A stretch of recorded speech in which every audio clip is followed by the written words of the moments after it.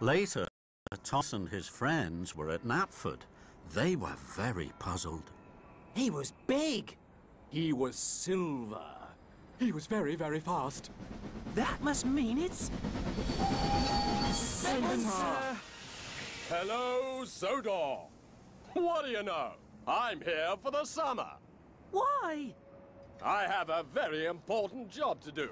The Duke and Duchess of Boxford are having a new summer house built. It has to be finished in time for the Duke and Duchess's holiday.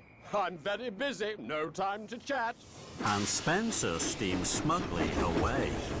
Cinders and ashes. Having Speedy Spencer on Sodor for one day is bad. But for the whole summer...